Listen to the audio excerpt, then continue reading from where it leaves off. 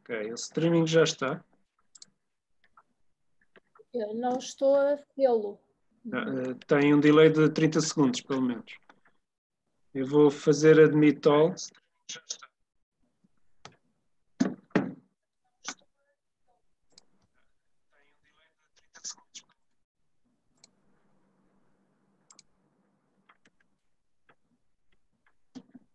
Ok,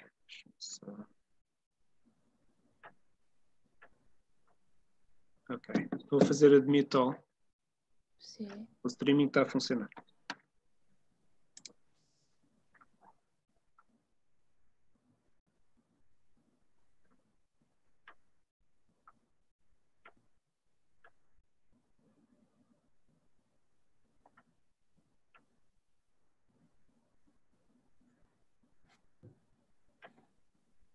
Good afternoon. I'm Teresa Magalhães, professor in the NOVA National Public Health School. And in the name of our director, Professor Carla Nunes, and ours, mine and Professor Adalberto Campos Fernandes and Miguel Pinho, I give a warm welcome to you all. We have between us about 150 or so inscriptions, so we are expecting participants on this seminary. And a special word to our students of medicine in the specialization of public health, and to our special guests, Professor Henrique Martins and Miguel Pinho, that public health doctor and professor also in this school, that will conduct this session with me. Just a few words about our school. The school, it's integrated in the Nova University of Lisbon, and for more than 50 years, we are a reference institution in postgraduate teaching, research, and creation of value for the society in the area of public health. With this seminary, we want to boost the discussion on the digital public health. It's without any doubt a tool to create value in health. And that's why we challenge Professor Henrique Martins, a visionary and an innovator, to give us a lecture about how to bootstrap a country on digital health. Professor Henrique Martins is a doctor and associate professor in health management and leadership at University of Beira Interior and at the ISCTE University Institute of Lisbon. He is also an independent consultant on digital health and professor in the former, is also the former president of the Shared Services of Health Ministry. Giving now some instructions of the session, we will have in the next 50 minutes or so the intervention of the Professor Henrique Martins, and after a discussion for more 40 minutes about. For the construction of the panel, the discussion panel, we count on you all, and for that, we want you to make the subscription on the Q&A, or bate-papo in Portuguese or in Brazilian. The first 3 people doing that, starting now, will have the word. I will give you the word for 3 minutes in the end of the lecture, and the rest can write the questions also in the Q&A. That will be managed by me and Miguel. I remember that the session or the seminar will be held in English. So please, the interventions will be done in English, okay? So welcome, Professor. The stage is yours. Thank you. Thank you very much, Teresa. And thank you to the school for inviting me for this conversation at the end of the afternoon with everyone. And I'll try to share my screen now with everyone. Let's see if all goes well on that. And so I hope you can see that. Is that okay? You can see my slides? Yeah. Okay. So thank you again for the kind invitation. The challenge, I think, was quite interesting, and it's very good when we are invited to present about something that. Let's try to still okay. That we like to talk about, and when you suggested bring on the digital health systems revolution, I added more than the digital revolution, because we are talking about healthcare systems. And I looked at this topic, and I'm going to share this topic under these bullets. I'm going to share first a vision about how I see healthcare systems evolving and how they should use digital tools to evolve. This means new patients, new professionals, and new ways of looking at organizations, what I call Kiwi organizations. I will then explore how are we looking at artificial intelligence and robotics, and how that is changing medical paradigms. And when you combine these things, a new vision about the system, patients, professionals, and organizations, as well as the medical paradigm itself, you are forced to think that you need a new healthcare system. And to some extent, that brings you to what I call precision public health. Then the last two topics are about how to actually build and create the conditions to really have a digital health system that makes use of digital health. And this means leadership and national strategies. So let's get started. So first of all, let me share with you my vision about digital health systems. I think they will be preventive, paperless, empowering, personalized, and accountable. And this means that digital healthcare strengths lay not in technology, but rather that the digital technology will be present in processes, professionals, and people in such a way that everyone can be a healthcare creator. I suggest with this description that to some extent, successful healthcare systems are those that get a citizen up to the level that he can care for himself. He can create conditions for health. So he will become a sort of a prevention specialist by caring for him or herself and his family with the best scientific support, access to digital therapeutics by default. And only by last resource should people be moved for what's called physical care, what we now call hospitals or primary care facilities. Even drug therapy and surgery are things that should come at a second level after digital interventions have been exhausted. And why is it now the moment to talk about digital healthcare systems? Well, first, we are observing healthcare transformation of both processes, professionals, and patients. But we also need a change in the care philosophy. We need interprofessional collaboration and health-aware citizens. And this was already true before the pandemic. I think care philosophy now would agree, professional collaboration and health-aware. Now we would agree that citizens are more health aware. At second, significant investment in rethinking any need for physical intervention. We need to think twice before asking patients to come to hospitals. Telehealth is the new health that we need to foster. A third tension and a third trend is securing of data, privacy, and interoperability.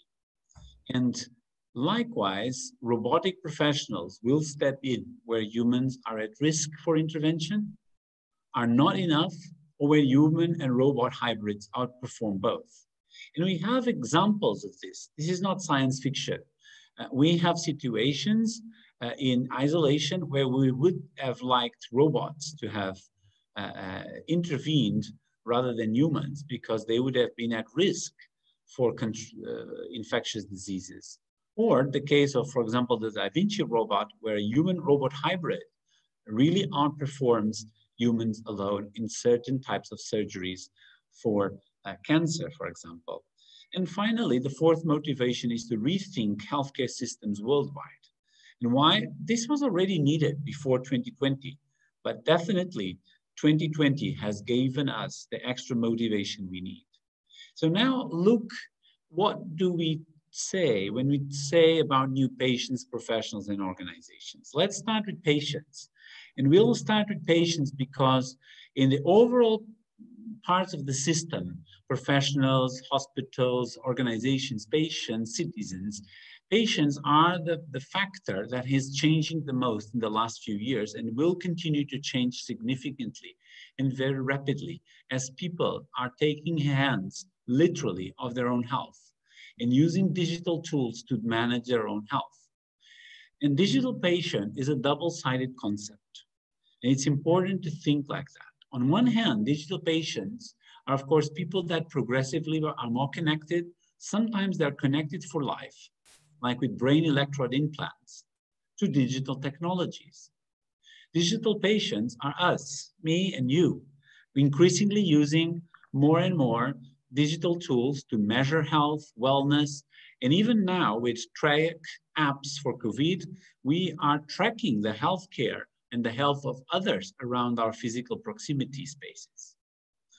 I would dare say that Bluetooth zone around our phone is likely to become our new digital skin as our sensors expand from the normal skin, biological skin, to digital skin, bring us the awareness about our surroundings.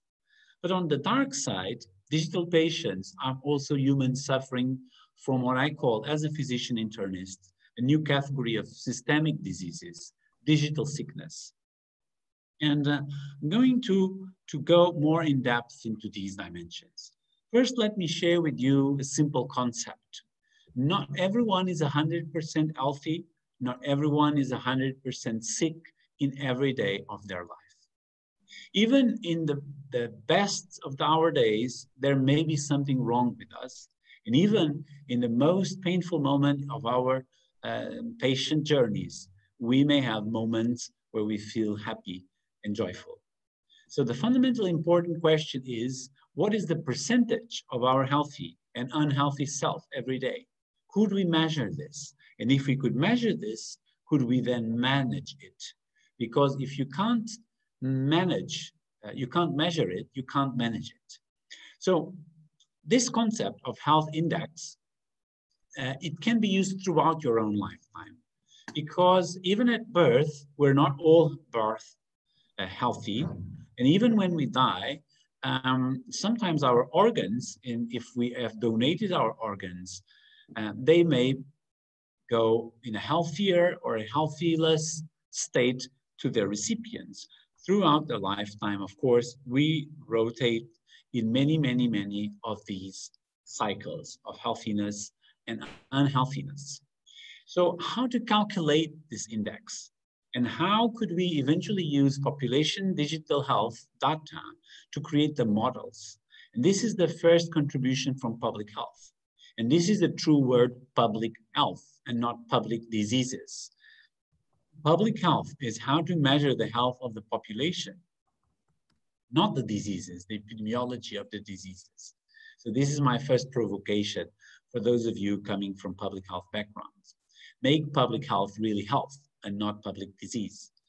Now, this means measuring health index for populations and also measuring it throughout one's lifetime. So the total days of life times the average of your health index would give you your individual health index throughout your lifetime. And why is this important? Again, because digital powered patients are those that can measure their health. Now let's look at this concept and let's cross health index with digital exposure. So on the horizontal, you can see the percentage of time on the day that we are exposed to digital tools. Whereas on the vertical, you would see health index, positive or negative. So you can see that it is not healthy to be digitally excluded. People that are away from digital world suffer from too little digital exposure, may have digital segregation. It is obvious today that people that cannot access portals or go to online tools have less access to digital literacy and health literacy. So to some extent, their health can be impacted by underutilization of digital tools. Now, as you continue to grow to your right, you will see health status going up to a certain point, which is the magic point. And of course, the question marks, the two question marks in the center of the picture represent an enigma. What is the digital time? Possibly it is different from each one of us, that is best suited to give us the healthiest state of our lives. Now, when we cross that line, when we cross that point of digital exposure, and we are exposed to too much digital, too much, we get what I call digital overweight or obesity. And this may be, vision problems, tendinitis, irritation, information overload, burnout. These are symptoms and diseases. When we cross the 0 index, we get into the disease stage.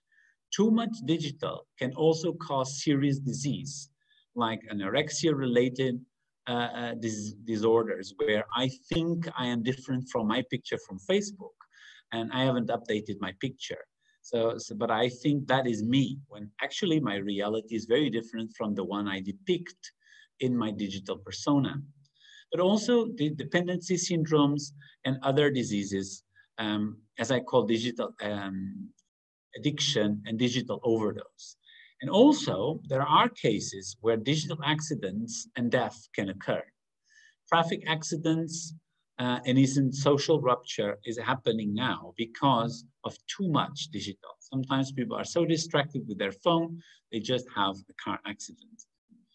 And if you think this is not reality, well, actually look at the amount of publications that are already out there. This is just a recent group of papers. I would like to thank Antonio Rodriguez, a fourth-year medical student that has helped me compile this slide.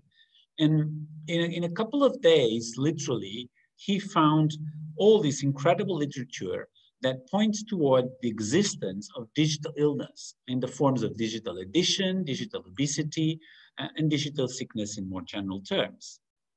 Now let's look at the bright side, the good side of things. Well, technology is getting more embodied and ingrained in our bodies and brains.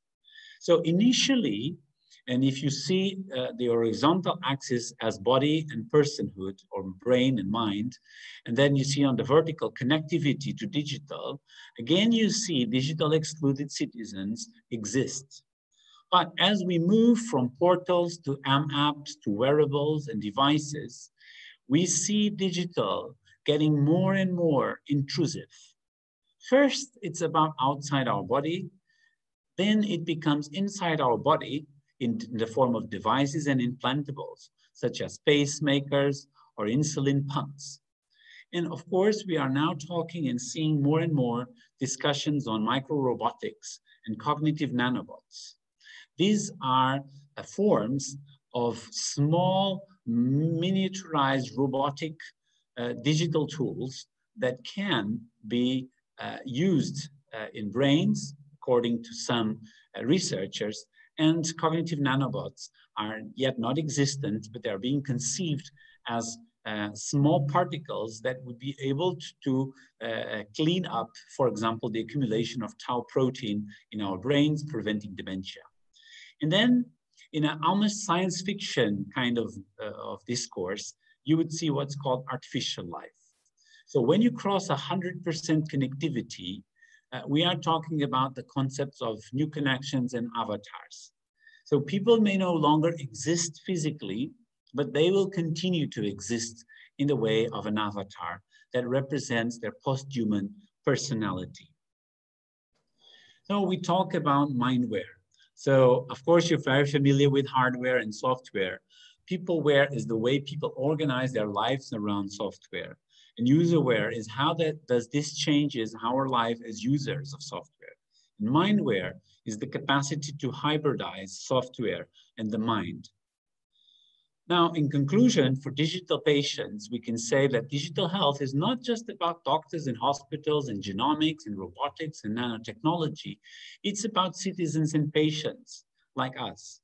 Digital patients and digital citizens with health and disease daily equilibriums, which ideally we would like to measure so we could self-manage. Digital sickness exists and needs to be conceptualized, measured, and then, of course, prevented. And this is a new area for public health. It's preventive digital health. And finally, the ways of robotics and cognitive nanobots and avatar personhoods make us think that to some extent, the last frontier for humans and technology is what I call mindware. Now let's look at what's happening in that area of professionals and organizations. Digital transformation of medical and health education and health management is already happening and needs to be faster. And I say it needs to be faster because it needs to prepare our professionals and our organizations to deal with the reality of the technology. Digital professionals are those that work side by side with AI-powered assistants, train increasingly in simulated and in silico environments, and mingle with different professional tribes. Professionals and organizations will need to be what I call Kiwis. And what is a Kiwi organization? Well, a Kiwi organization is an organization that is knowledgeable, intelligent, wise, and interoperable. Let's look at digital professionals first. First, get acquainted and get used to the concept of robodocs and other AI service, which will progressively anticipate triage and follow-up patients. You're already seeing nanobots and other chatbots and other forms of bots in call centers entering into healthcare. New medicine and health professional schools are needed. They will need full-time, lifetime electronic education records. I find it funny that we're always asked for the electronic health record. What about an electronic education record that follows from child to the day medical school terminates? Because there are correlations between how we have been educated early years in our primary school and how well we perform in medical school, for example. And I've talked about simulation and synthetic data. Finally, medical schools need to have medicine degrees for AI robots. AI does not train by itself. It is trained, it is educated by data sets and algorithms. So medical schools need to prepare to train AI in health. Now let's see what is a Kiwi organization. It is knowledgeable, so it explores the highest degrees of science, technology, omics, and practical experience will still be required. Software like UpToDate or clinical pathway softwares, for example. But they have to be also intelligent, using AI in basic medical procedures, like, for example, the Da Vinci robot, imaging or genetics, or more sophisticated, intelligent hospital management.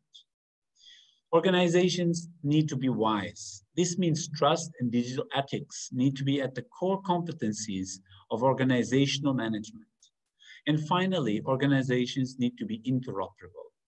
They need to use IT interoperability, standards, big data spaces, and interprofessional teams and interorganizational virtual competence centers.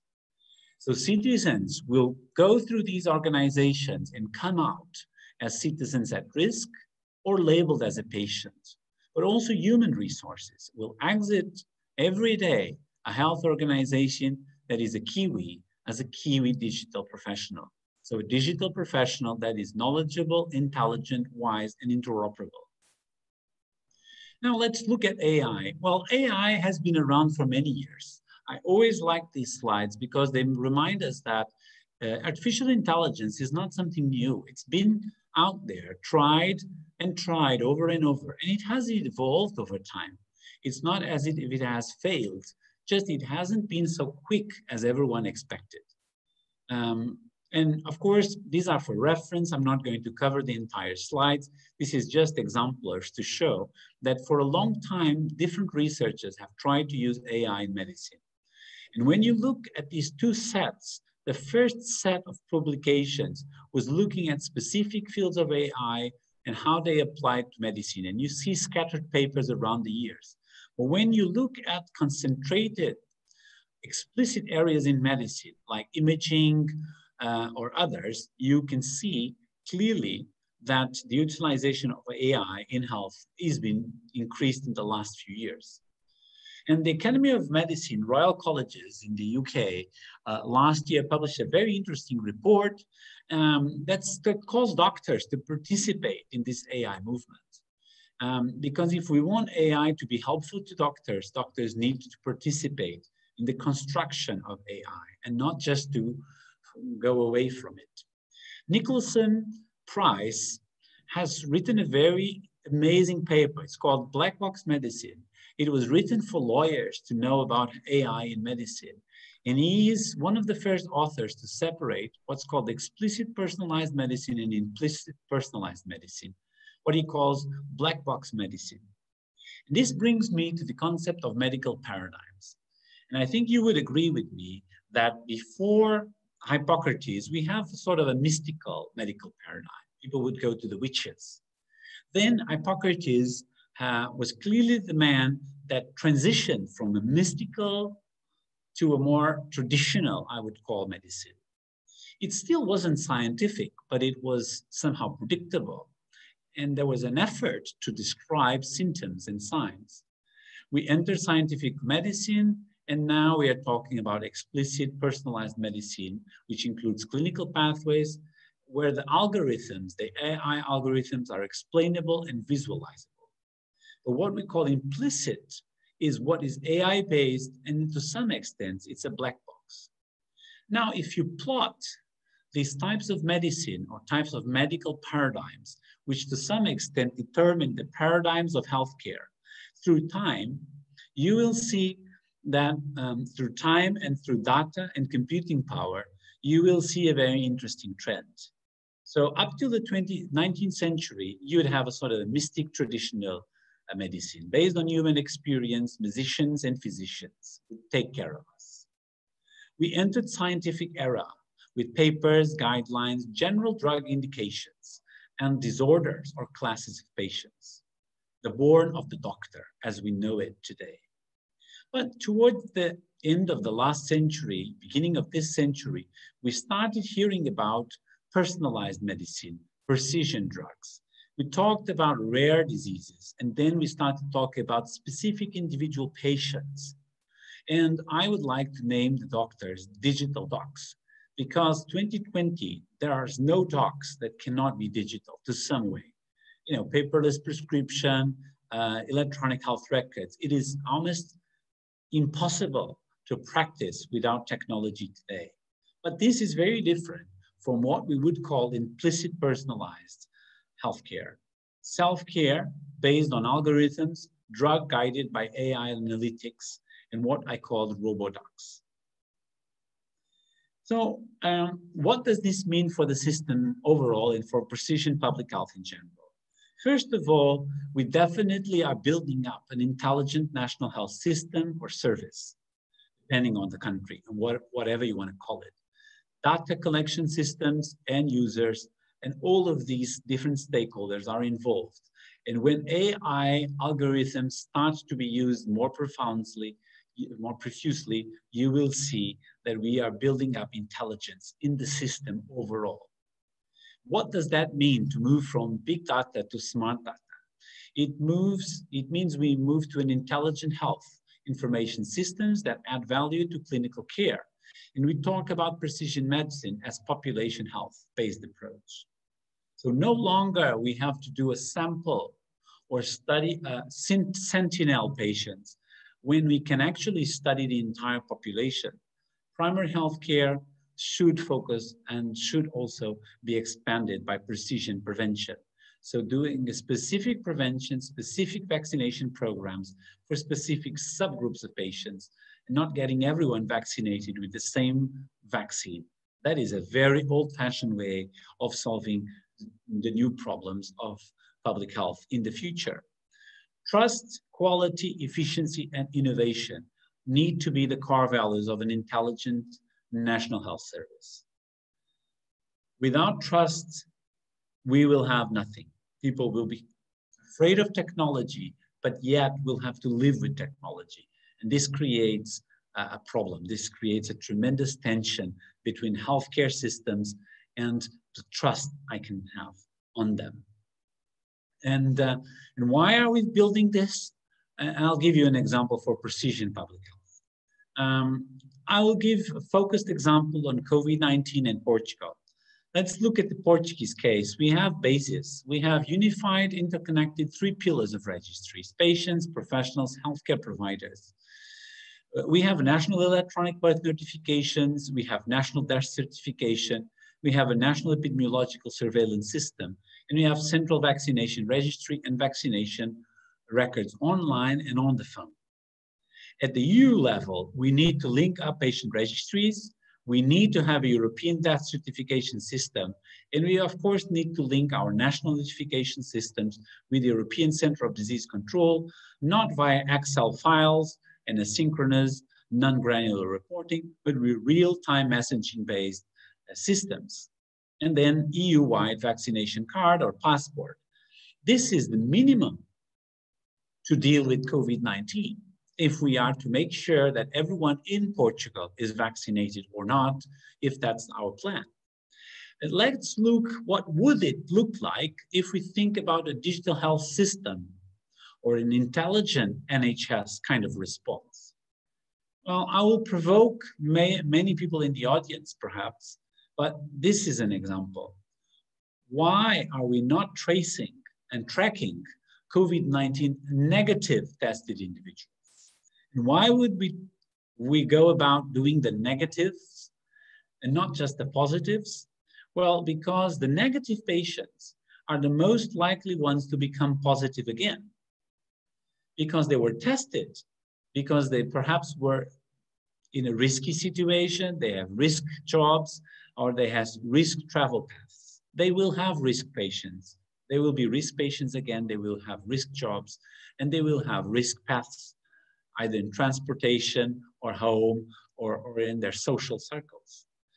And the funny thing is, we have their data. Portugal, as well as many other countries, knows exactly who was tested negative, where are they living, what is their disease. So we should focus on this population as well. And this is an example of when we think about precision public health and we think about a digital first healthcare system, makes us think in a different way. It's no longer just notifying positive cases and tracking positive cases. If you really want to solve the problem, you need to go after the negative cases, as well as, of course, the non-tested. This brings us to intelligent public health. So new public health, new health indicators are needed.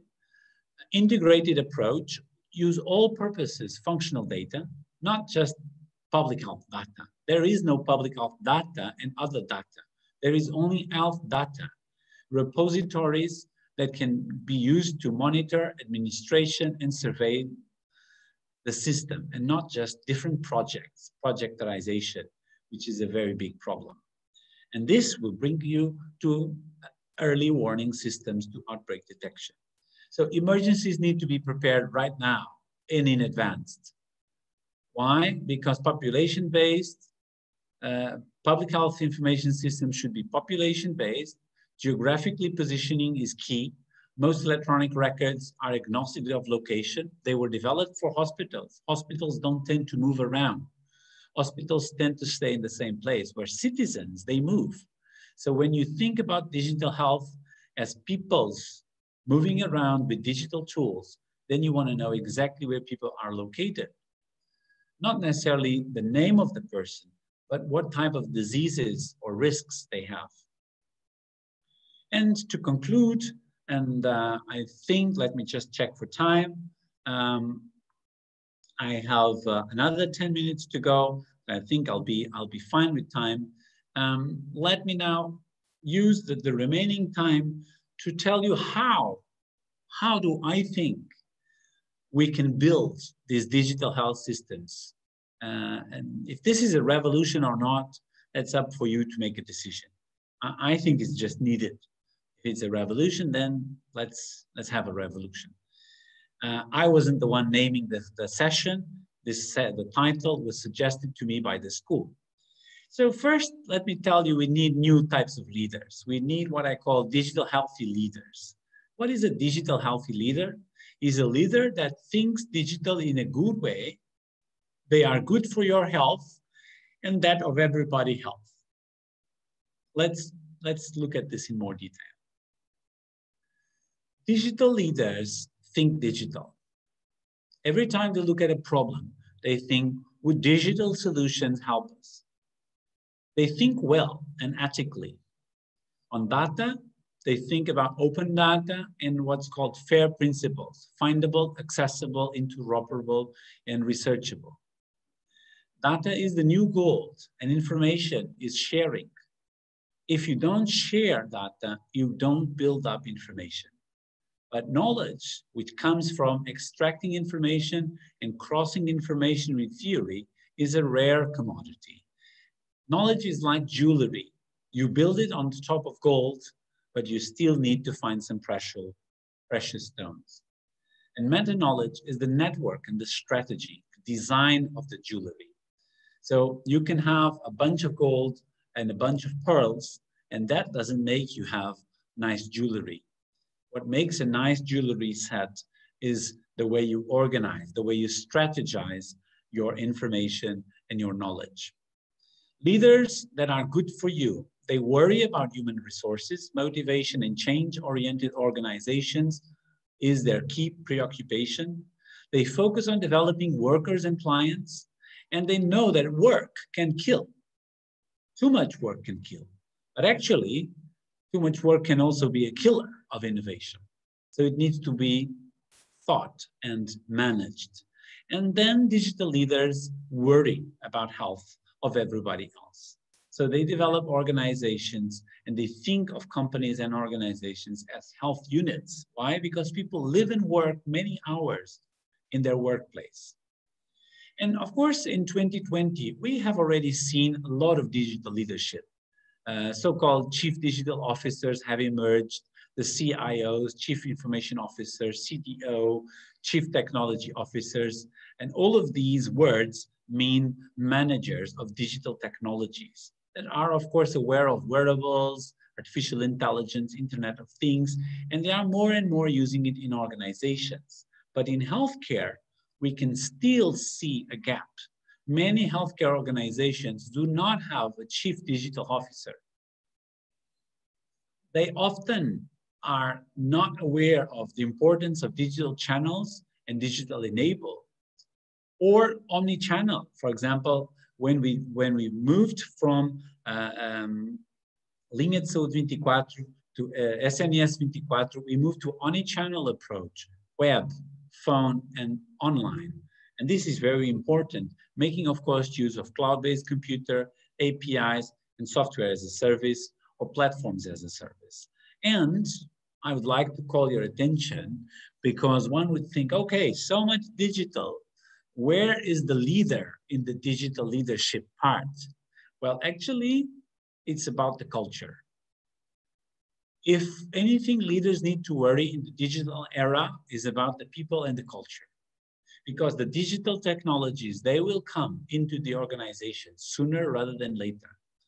So it's about a cultural shift, focusing on talent and processes, looking at digital enabled organizations, looking at agile movements, crossing functional barriers and empowering teams to deliver customer value in small and fast increments.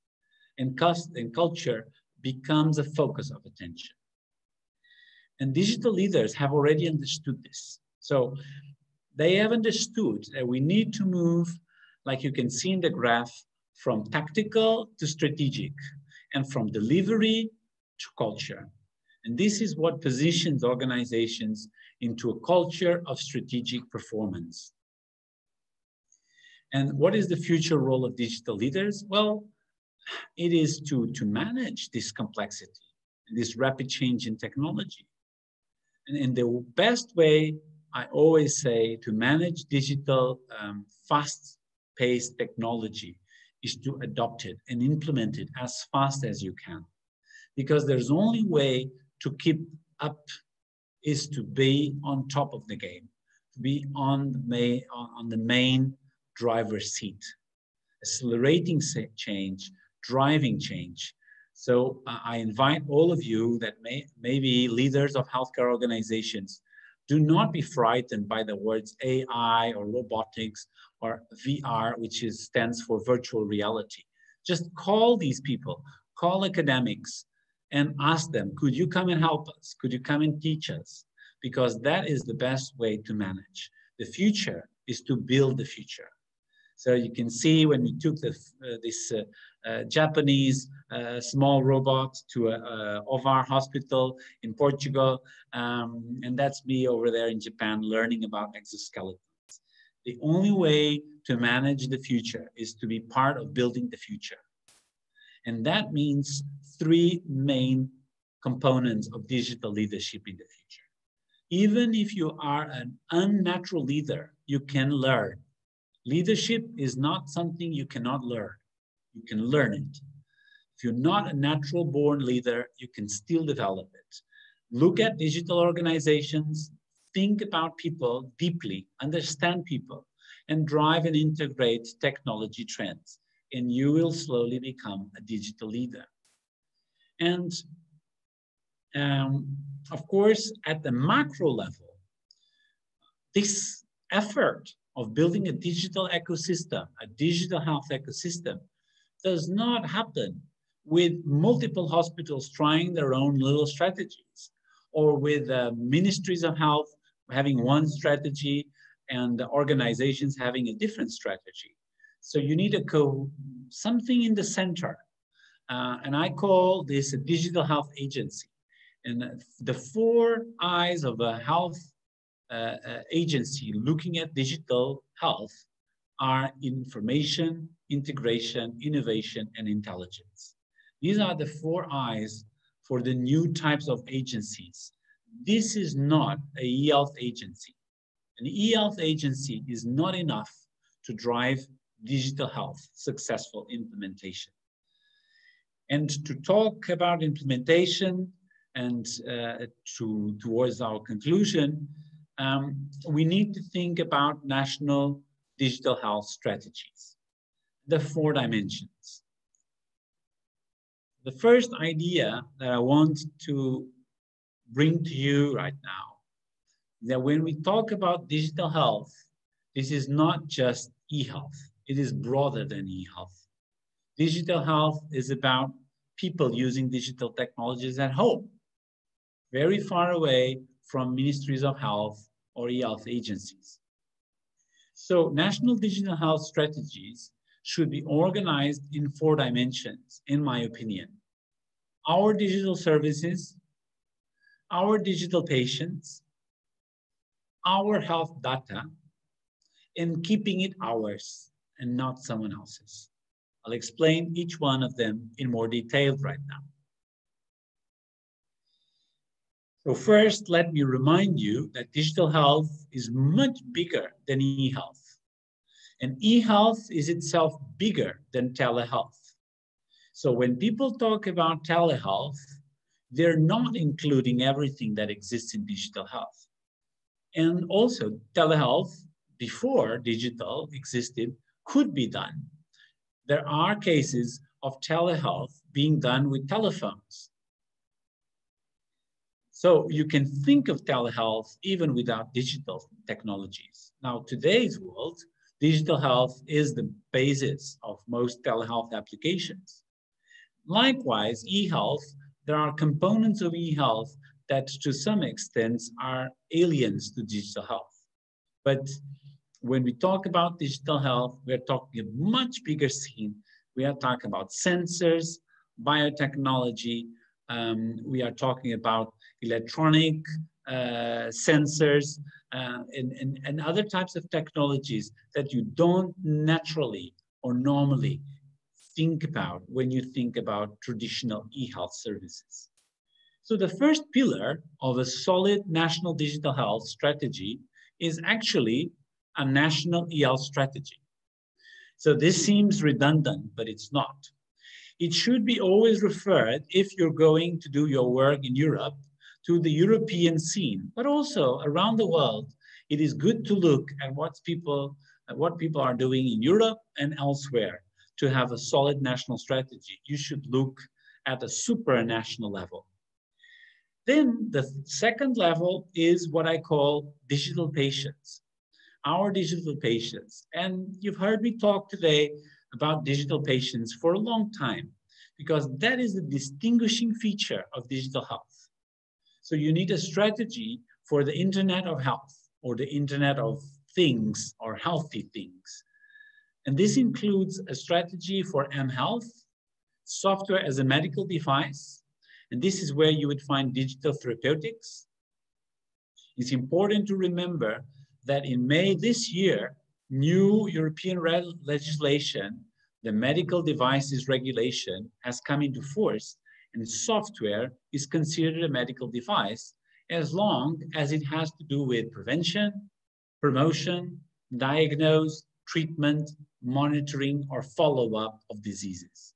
Now you tell me of any sort of software in health that is not related to any one of these areas, and then I tell you that is not a medical device. All the rest are, to some extent, medical devices, and they will need to be thought like that. And finally, what is your strategy? What is your national strategy for your patients to be digital-powered patients? Not just patients that come to the clinic with a printed piece of paper with their blood glucose levels written on the hand, by the hand, or at best written on a computer and printed out of Excel. Third area of digital health strategies, health data. Health data space and governance strategy. Where is our data? How can we govern it? Quality of the data, who cares for the data, and who uses and exploits the value of this hidden gold and treasure, which is health data. And finally, keeping it yours. And I couldn't be in a better place. I'm doing this talk from the National Institute of Defense, where I've just presented a thesis on cybersecurity for health. That is why you see all these military guys behind me. But this is very important, because if you build an entire castle of digital health, you need to secure your castle. Any cyber threat, any cyber attack can damage severely digital health. Therefore, this is as much a part of digital health strategy as it is an mHealth or to have a good national telehealth center. And with this, I would like to thank you for your attention, and I'm open for questions right now or via email on my website or directed to my email. Thank you very much, and I'm sending over to you, Teresa.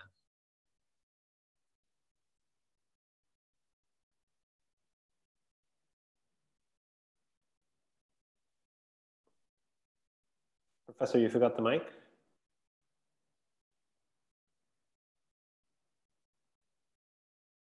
Professor Teresa, you're muted.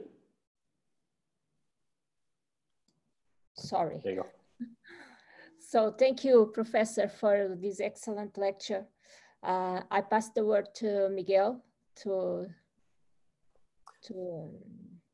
moderate the session. Yes.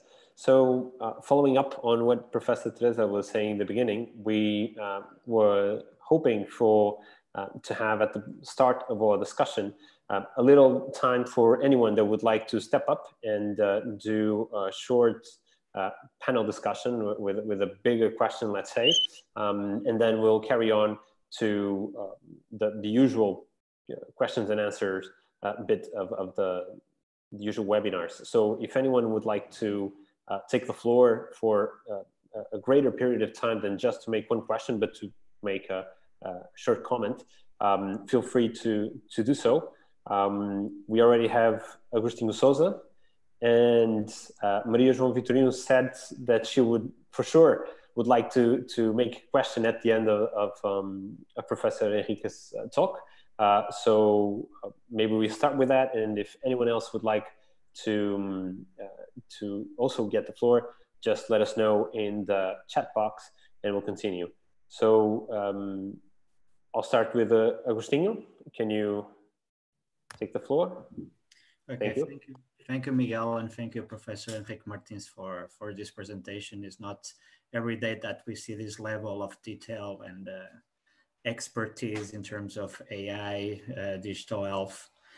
We had the pleasure to meet in the past, and I think now is also the perfect time to raise some of the questions, since we are in the middle of a pandemic and we have access to a huge number of data, and it starts from time to time to raise questions on all the importance of data privacy and access to big databases.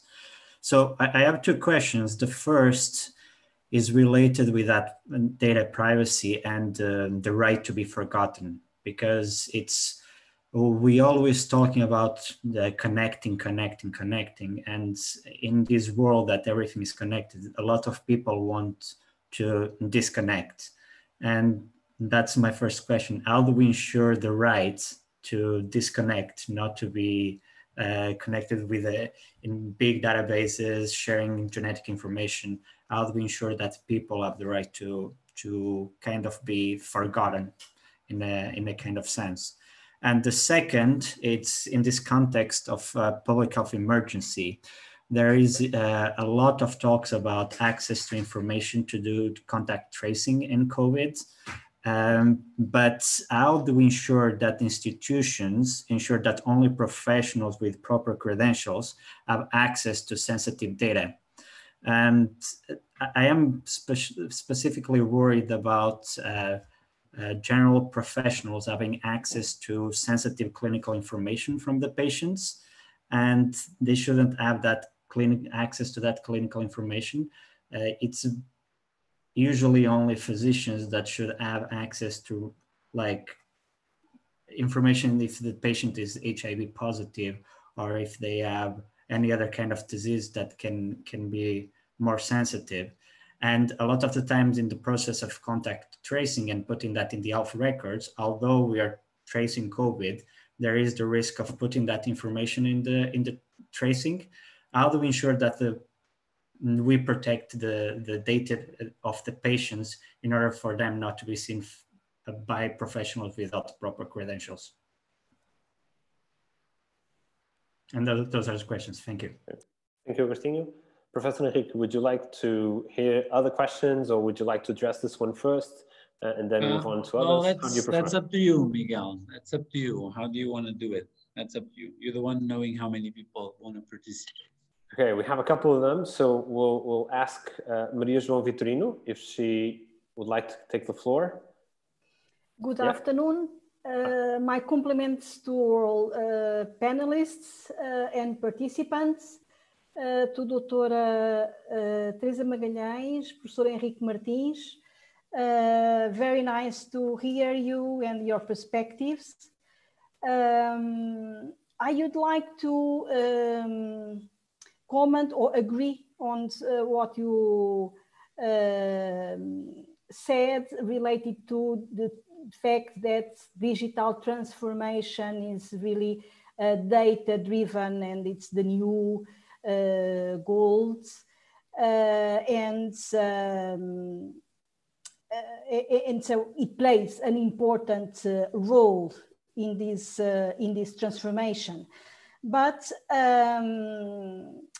we look to data to find and search for opportunities for improvement. And this is the process, and it is a continuous process. And that includes, as you mentioned, Professor Henrique Martins, the professionals and the organizations. And we now see 3 generations in the labor market. And we are not all Kiwi professionals. And this is the challenge right now. So this is my, let's say, my comment from your part of what you presented.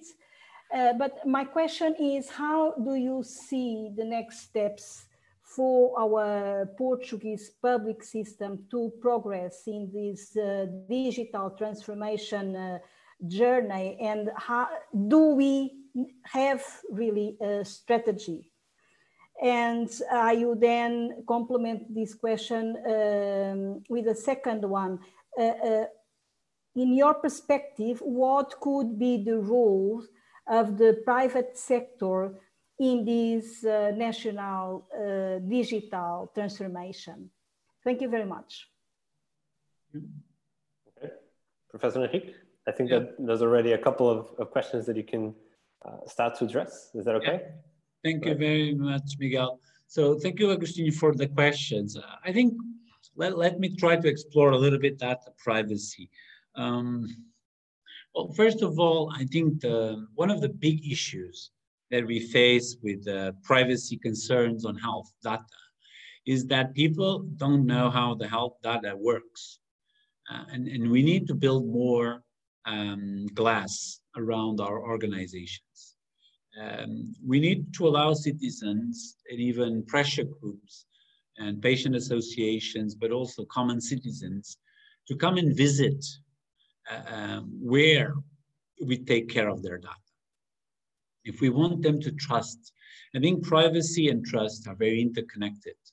When you trust someone to a strong level, you trust them enough to give them information about something you want to keep private.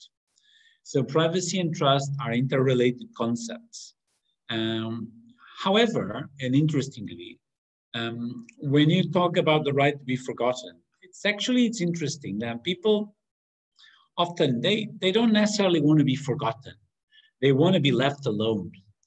And that is an interesting concept that is worth analyzing. So sometimes when people choose to go to a big city, to change their life because they want to be somehow unknown, they want to be anonymous, they actually go to a big city like London or New York or Lisbon or somehow. And what are they searching for? They're not searching to be forgotten. They don't want to be forgotten in the middle of London or in the middle of New York. They want to be left alone. This is a very important distinction. And what people want, I think, is something we need to ask them. We shouldn't create laws today assuming people want this or that.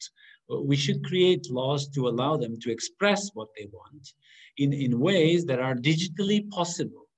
So today's technology allows you, for example, to ask the patient every time you access the record, do you authorize this person to access the record in real time? I mean, banks already do this for credit card transactions. Some credit card transactions will not go through without you receiving an SMS and responding yes or no. And this could be done for an electronic health record. So even if a doctor is in the hospital accessing the record. Now, what is the difference between banking data and health data? Is that that citizen may not be good enough to answer the question. He may be unconscious, he may be dementia. So this needs to be solved, but this is solvable. And this is solvable by one simple concept that we finally have in Portugal, which is the status of the informal caregiver. You need to have a curator of your data. You need to have someone that is responsible for you or with you for your data, because there are many times in your lifetime where you cannot be in a position to manage your healthcare data. So these two concepts are important. And therefore, this is to say, who do we trust our data? First, who is the second person besides me to whom I trust my healthcare data? That is the first question citizens need to ask. And that's the first question that IT systems should be able to represent. So who is the tutor of my data is a very important concept, and our systems need to be modified and changed to account for that. After you answer this one, then you can ask the question, do you really want to be forgotten? Or you just want to be left alone? And if you want to be forgotten, well, that's one topic. If you want to be left alone, you know what? We will ask your curator. We will ask the person that is appointed by you to take care of your data, if we can use it for research, if you can use it for public health purposes. Having said this, and going into the public health issue of contact tracing, well, even in the regulations, in the EU regulations, GDPR, there are significant exceptions where the right to privacy is balanced off by the right to health, in this case, public health. What I say is that sometimes we don't even explain people what we are doing. We don't explain them why we need to know about contacts. And oftentimes, we may be documenting details about the contacts that we actually don't need to detail. It is maybe interesting to know about someone's person that was in the car with them, but that may not be the critical information. So this is something that this is seen in the law. It's called the principle of minimization. And the minimization principle is not an IT architectural indication only. It is a practice indication.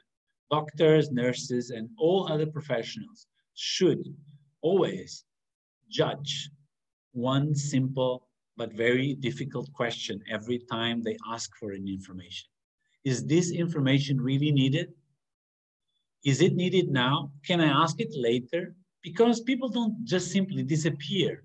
You know, many years ago, people would disappear. They would go to the clinic and then they would walk home.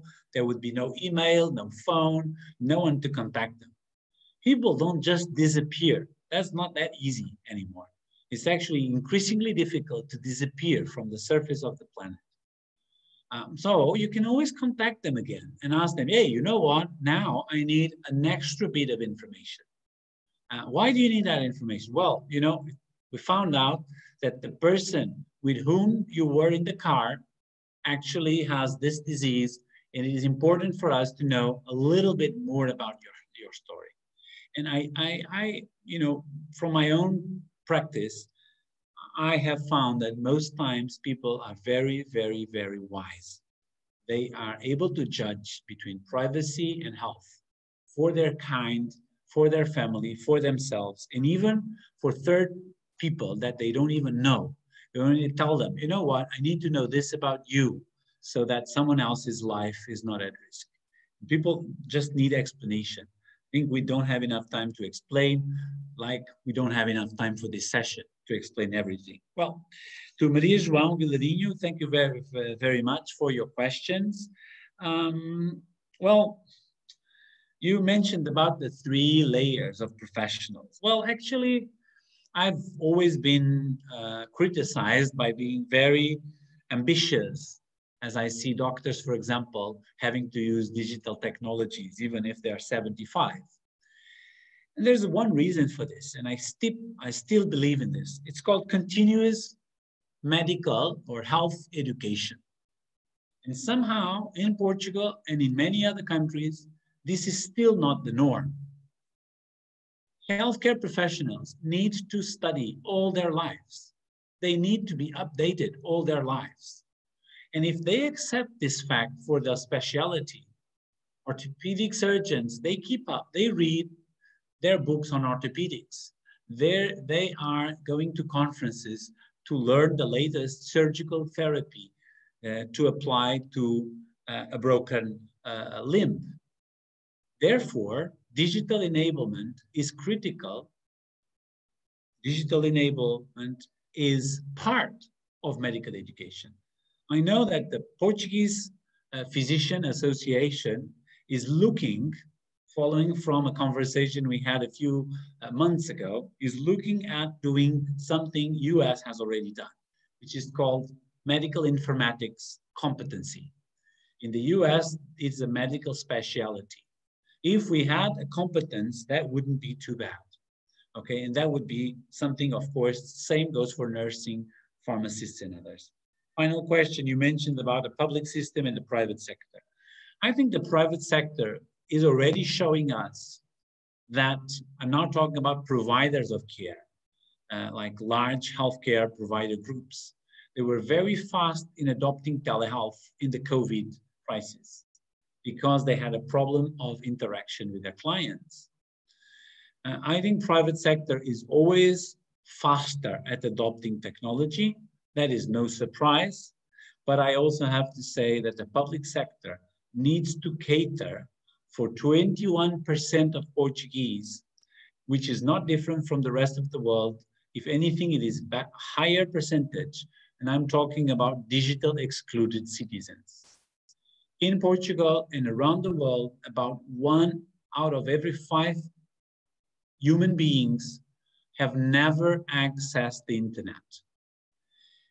Of course, private sector can help on this as well. There is money to be made, so private sector can part with public sector in joint ventures to radically change this digital poverty. And this digital poverty is a big problem because it will mean health inequalities. As we move to digital health, digital excluded people will become more and more excluded from care. So definitely there's a role for the public sector, there's a role for the private sector, and it's important for families also to think that if you're going to spend 1,000 euros buying an iPhone for your teenager, maybe you should buy 100 euros of a good app, for example, for prevention of obesity in childhood, or pay a subscription to a good software that keeps you fit and eating well. So it doesn't have to be the government, even in NHS-based countries, to supply everything. This is not possible, it is not sustainable, and we have seen that we cannot manage that level of care without the participation of families. So I always say, move from a normal scales to a digital scales. If you want to really measure your weight and weight loss, with a digital scale, you measure 100 grams. With a normal scale, you measure 1 kilogram at a time. And this is the difference between non-digital health and digital health. It's more precise, therefore more accurate. Ready for more questions? Very well. We have about 6 questions that we would like to make you from different people that ended up sharing it with us. I'll start with something that caters a bit to what you were talking right now, which was in terms of the different stakeholders. You were very visionary in your approach as usual. So one of the questions was aimed at how do you manage it? And you have a lot of experience on this. How do you keep this revolution going with and without so much of the prioritization from the governmental and political institutions and political stakeholders? Because usually to that, you also have the financial resources that might be available in a greater or lesser extent. So how do you manage that? Because in your experience in leading the SPMS, you ended up with times where digital was a very big priority and other times when it was not so much. So how does one cope with that level of uncertainty along the time, and how to adapt, and how, in a way, how to make it a priority in the eyes of the political stakeholders and the ones that can enable you to do things? Okay, very quick answer. I think first of all, the strategies. I mentioned very briefly towards the end because I didn't want to be spending too much time on that. It's maybe boring to talk about strategy and why you need strategy. But you need strategies, 3-year strategies, 5-year strategies. In Sweden, the Swedish EL strategy was written with an 8-year landscape. So, I mean, it depends on the country. But anyway, the point being that it gives you a target and it gives you a time. And when you have a target and a large enough time, 3 to 5 years, this means that maybe in one of the years, you can go a little bit slow because you use the word priorities very well. I mean, of course, I believe digital should be top priority always, but I can accept that someone comes and tells me, you know what, this year, we do have another 2 priorities to cater for. And of course, resources should follow priorities. Otherwise, why do you need priorities for? But anyway, having said this, then you're late. Because you've set a pace, you've set a target, you got late. And that is the advantage of having a strategy. You can then talk to partners, you can talk to industry, you can talk to political parties, even to opposition if need be, and say, you know what, we're getting late.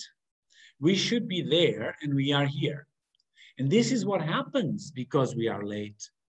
We are losing money, or we are losing healthcare opportunities, or we are losing lives. One of the things that we need to do more on digital health is to measure economical, financial returns from these investments. And we need as many students wishing to do PhD thesis and master thesis, maybe in the School of Public Health, looking at the value of these interventions. Because we know from existing literature that there is value. We also know that oftentimes the value is not completely captured if the strategy is not used enough time, if a pilot is not scaled up. So studying these things is possibly building up evidence to convince decision makers. Finally, many times decisions are not rational. Many times decisions are emotional, and many times politicians are emotional, and they will follow the emotion of people. So if you can make a hype, if you can make fashion out of digital health, like we've made with the paperless prescription, suddenly it became something everyone wanted to have. Then this clearly justifies the investment. So I think definitely COVID, for example, has given excuses for telehealth, which is not total digital health. It's one small part, the important part. We should not lose that one opportunity. That one we have, and we have it for the next 6 to 8 months. Very well. We now have Nuno Damparo, who wants to put a question live, and afterwards we'll continue with also the questions that are popping up. So Nuno, up to you. Thank you, Miguel. Thank you, Professor Martins, for the presentation. It was pretty enlightening, and I liked it a lot. I had a question about the specialization and also the medical career. How should it be adapted in order to adapt these new technologies that are coming? And because the rhythm is every single day going faster, and the introduction of new technologies and new software and apps, and we don't know what will come after this, after the applications or this kind of software. How could that be adapted in the medical career and then in specialization? Thank you. Thank you very much for the question. Well, I think like all new specialties in medicine, they start as an optional degree, as an optional course, then they become compulsory, then they become a sort of a fraction of a specialization or a competency, and then they become a specialization. Right? I mean, anesthesia was born out of internal medicine, pneumology, out of internal medicine, and so on. And why does this happen? Because the knowledge is so greatly expanding and the expertise is needed. And it's not as if we've invented the wheel. I mean, informatics, which is a scientific field, is existing in the US for more than 20 years now. And medical informaticians, doctors that are trained to look at data, study information technologies and how it can help people, have been around the US for many years. So we just have to copy the model. I know, for example, the American Medical Informatics Association was invited by the UK BMA, the British Medical Association, the GMC, sorry, the General Medical Council, to study how to design specialty for British. So what we need to do in Portugal, however, and in any country that wants to leapfrog, is we need to see the next step. And the next step is not that it is a specialty. Of course, you need that. You need to make sure, likewise, you make all medical students learn a little bit of anesthesia. You need to make sure all medical students know a little bit, not how to use the keyboard or an Excel file, but what is informatics? What is that science or that group of sciences? And then leapfrog. And leapfrog is to have what I call AI students. And what is an AI student? Is if you are able to train a human brain to diagnose, you should be able to train an artificial brain. And the challenge is not that you need to do it, because of course, IBM and other companies are developing their AI tools. The challenge is what happens to medical schools and medical education because you accept the concept of teaching an artificial brain. That's what makes the question so interesting. What type of teachers do you require? So you are asking, oh, well, how do you build a new specialty? Well, the question is, how do you change the faculty members? What new faculty do you need? You need new types of teachers, new types of professors in the medical schools and in schools of public health. What I would call digital professors, okay? And this is a tripod combination. I have a paper that I wrote 10 years ago on this. I called it tetrahedron of medical education. And a good professor needs to be a good manager, a good leader, digital enabled, and then it has some clinical expertise or some management expertise or economics expertise. So this combination of knowledge is critical. These boundary spanner professors are highly needed. Thank you very much. Professor Henrique, picking up on you already talked about active individuals and the owners of their own health and preventive health. You've talked about Kiwi organizations now, specifically students, the academics. Margarida Eiras was asking, how do we have Kiwi citizens? Well, I think we have Kiwi citizens in two ways. First, a joke, which is Hello Kitty. I don't know if you have ever seen Hello Kitty. There's a movie of Hello Kitty with Kiwis. So that's one option. The second option to have Kiwi citizens is to actually allow them to be Kiwi citizens. I think the first problem we have to face is to accept that citizens will know more about health, their health, than any individual professional. And actually there's no surprise about that. You know, if you ask someone, do you know your house? They will say, yeah.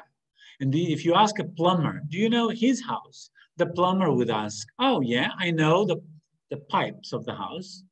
And then you ask the guy that painted the house, do you know his house? Yeah, I know the walls and the colors of the walls. Why is it so surprising that the person that knows more about their health is the citizen? Why do we keep thinking that the person that knows more about health is doctors? diseases. It's this completely stupid idea that we just need to accept it's not true. Once we go on that one, okay, that's the first barrier. The second barrier is education. When we talk about Kiwi, anything, we're talking about knowledge. And when we talk about knowledge, we need to face one hard truth that people know, but they love to avoid, which is ignorance is a disease. Ignorance is, well, I wouldn't say a disease. It is a precondition. It creates a lot of diseases.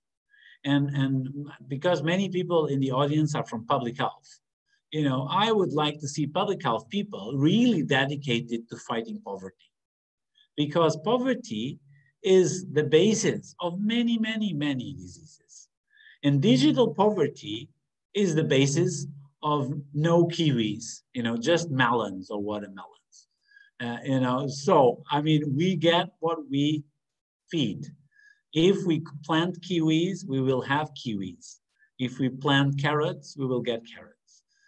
It's time to look at our citizens and think, okay, you've exited my room. I'm a physician, I'm a nurse, but now, you know what? I've analyzed that you're not using the internet.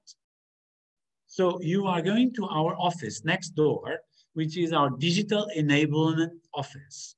And there's a nurse there, or there's a digital therapist there to teach you how to use the NHS portal. And it's not because we want everyone to use the portal. It's because it's good for you. It's good for your health. If you don't know how to do it, we'll teach you. The same way we taught you how to lose weight, how to take up the pills, how to use an aerosol, how to pinch with your insulin needles. So if we spend so much money teaching patients how to inject insulin, why don't we spend half of that money and half of that time educating them on digital world? Well, there's obvious answers for that, but one of them is that people thought there was no money to be made on that, but there is. There is a market for digital empowerment. And I think it's important for you to also realize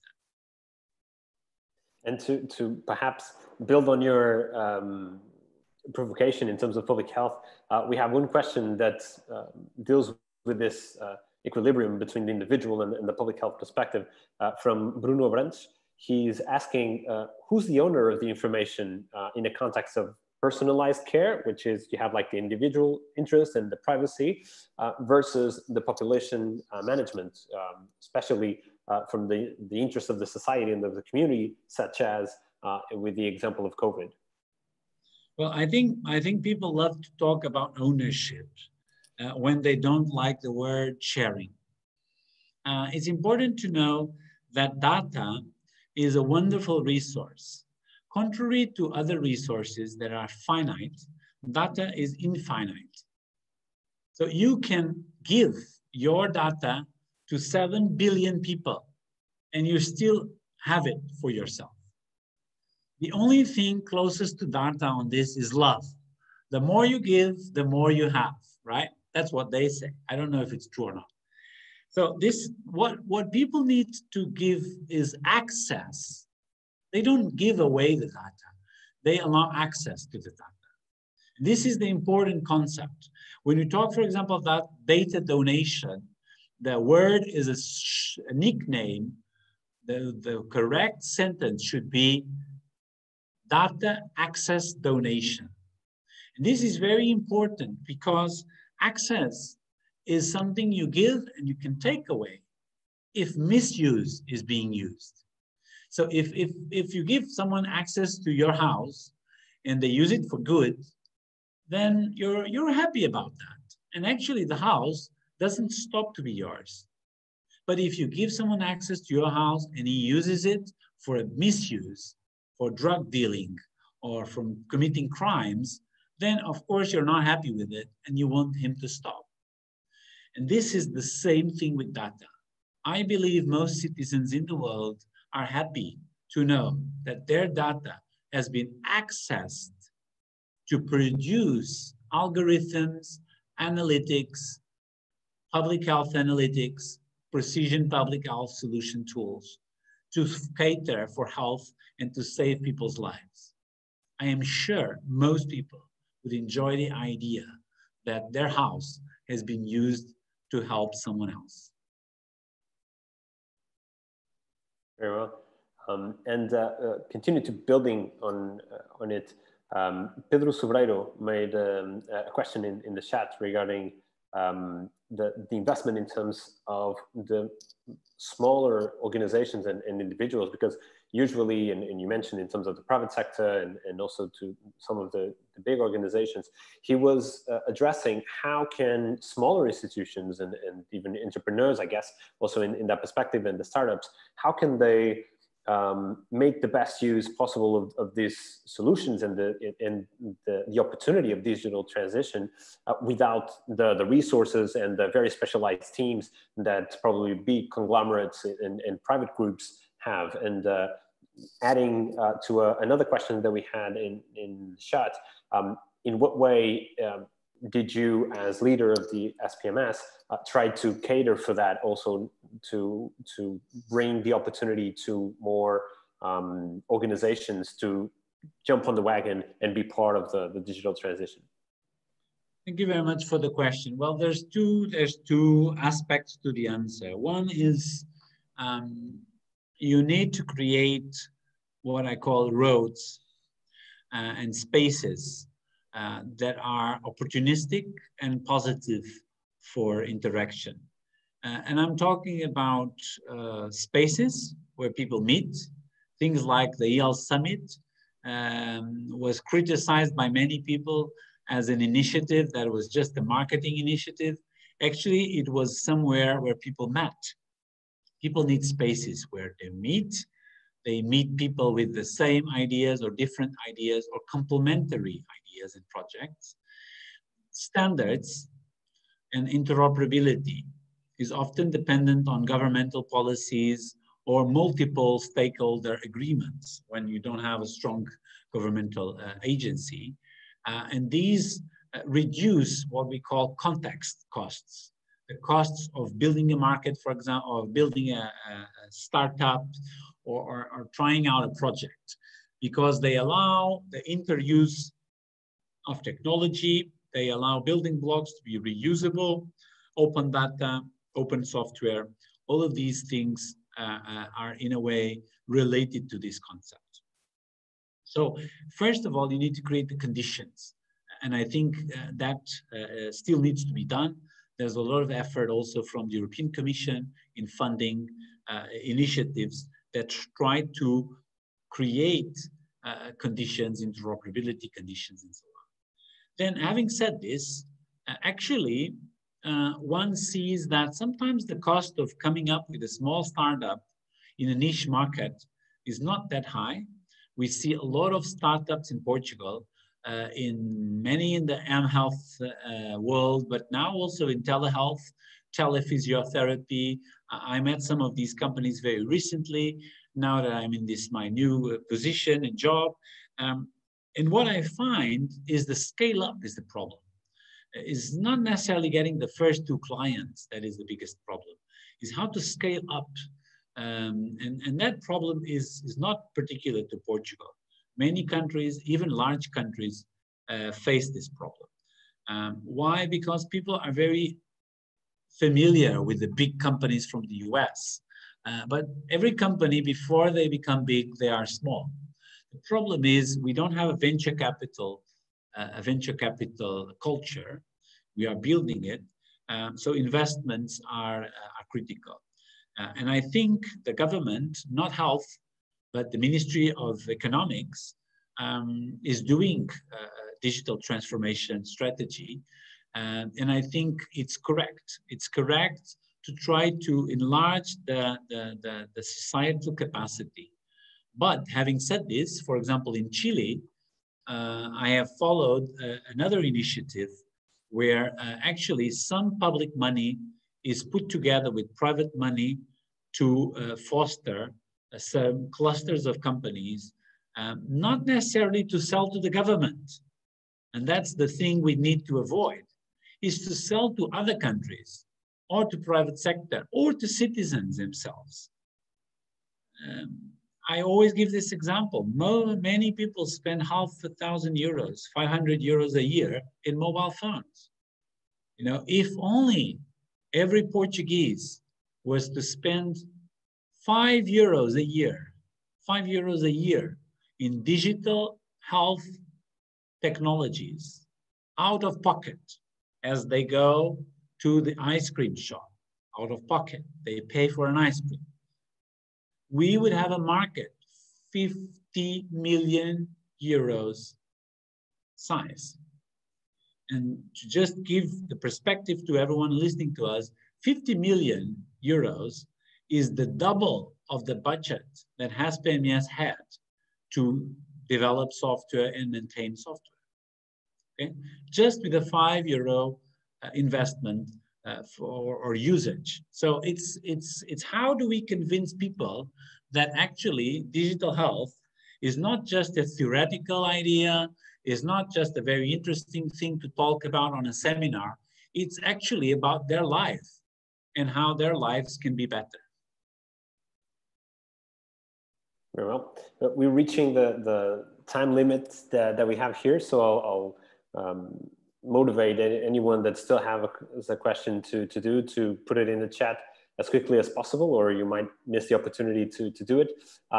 In the meantime, just another question, which is, you of all people know, how did we got here as a country in terms of digital health and many of the initiatives that took place in the last couple of years, and what was needed for us to be here? So can you speak a bit to that, and what words of advice and of wisdom you have for other digital leaders in their own institutions? What hopes do you have for them trying to keep on pushing for digital health and for digital transformation in their institutions?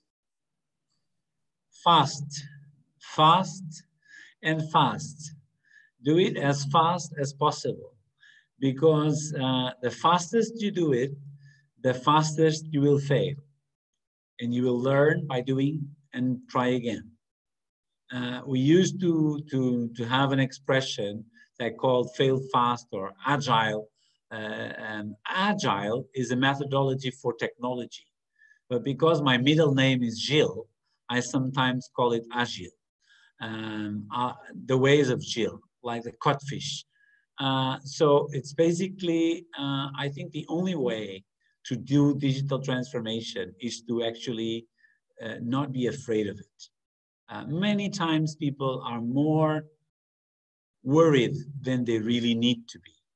And Portuguese, as well as other countries, citizens, they adapt. And most of them, they will adapt quite nicely. And then you just need to cater for those that cannot adapt so nicely. And that's where you need to focus the second part of your attention. So I think speed, and then some energy towards laggards, and making sure laggards don't speak for the majority. Even in Rogers' diffusion curve, laggards account for only 16% of the total population of people facing innovation. We should focus our attention on early adopters, early majority, and innovators. And of course, make sure the laggards don't stall and don't sit on the way. And those would be my words of advice. Very well. We've reached our time. So I also just wanted to give the opportunity for the chance, if there's anyone that came to this seminar without knowing who you are and ended up seeing all these ideas and all these different innovative ways of thinking, how can they continue to follow you and see what you're up to? Where are you active in terms of social media, or like do your website? Here's a bit of marketing time for you. That's very simple. You just put in my name, first name, second name, and then .eu, and you get to my website. So www.henriquemartins.eu, and that's my website, and there's a lot of more information there, and it's easier to track. And all the social media links for LinkedIn and Facebook and Twitter are there as well. Actually, I'm the webmaster. So if you have any questions or any suggestions for the website itself, you can also feel free to send some suggestions over. And I'll tell myself to change the website next day or two. Thank you so much for this opportunity. It was a tremendous pleasure to participate in this seminar. Thank you, Teresa, for the invitation. And I also want to thank Professor Alberto that also was part of this organization, and everyone else in the school. Thank you very much. Well, thank you for this interesting and refreshing lecture and debate. Was said that we need an intelligent public health, trust, quality, efficiency, innovation, and also the need of digital healthy leaders and digital professors. The Academy can be a part of this. Thank you for this vision also. This is this seminar was one of our initiatives. Others would come. Please pay attention to our website. We will have freshly news soon on digital public health team. Thank you, Professor. Thank you all. Have a good holiday, and I see you soon. Thank you.